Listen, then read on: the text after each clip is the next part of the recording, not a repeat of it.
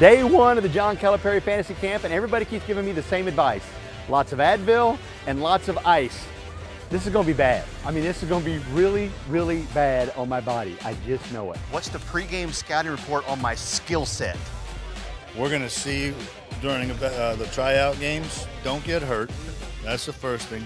Don't embarrass yourself, and don't give anybody that you work with any ammunition to bash you.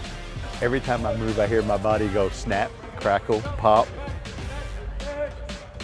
Then this is just stretching. I do have a great number, 48. All the great players wore number 48. I mean, JC, you're an 8-time experienced veteran of the Calipari Fantasy Camp. Give me some advice here, man. Biggest advice is three-point line to three-point line. That's all you got to run. Three-point line to three-point line. Now, you said something I'm scared of. You said run. I'm thinking light jog, maybe even walk. Well, I expect you to be diving on the floor, going after balls, jumping out of bounds. I expect you to go on 110%. Now, here's one thing that you're not going to see from me is diving on the floor and giving 110%. But I promise you, I will pass you the ball. Well, I expect you to pass me the ball, and then I expect you to shoot the ball when I pass it right back to you.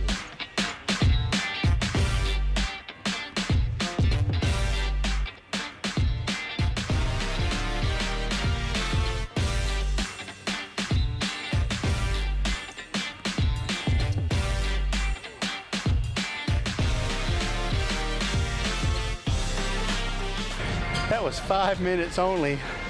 I'm done. I'm about ready to tap out.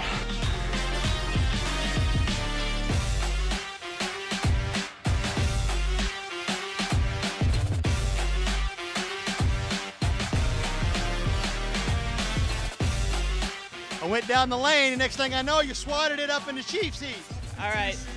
You're kind of pushing me here, so I'm going to have to say next time just bring your A game, sir. If you're my coach, will you kind of baby me and coddle me a little bit? I can promise that I will not draft you. Is it normal that I was about to pass out after the first exhibition game?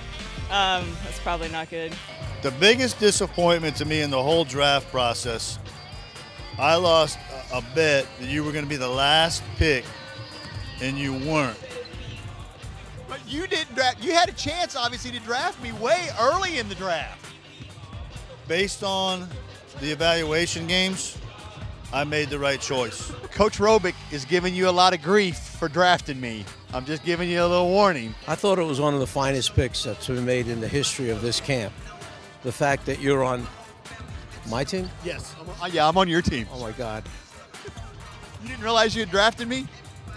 No, they told me that 48 was another person.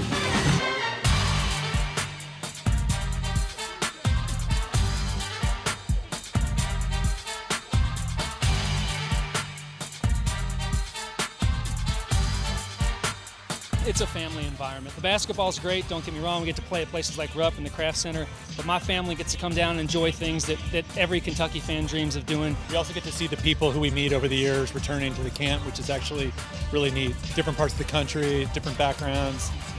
We see each other once a year, and it's at this camp, whether it's here, the Bahamas, wherever Cal takes it, by all means. Kentucky basketball bonds us all. Day one of the Cal Fantasy Camp is in the books.